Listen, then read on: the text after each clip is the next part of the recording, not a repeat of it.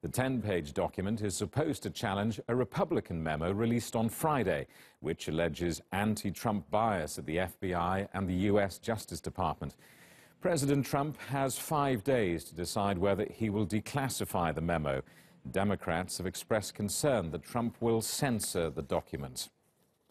We want to make sure that the White House does not redact our memo for political purposes, and obviously that's a deep concern. The majority found themselves in an insubordinable position when they released a misleading memo and refused to release the Democratic response. So I think they were compelled to take the action they did today, and we think this will be very useful information for the American people to see.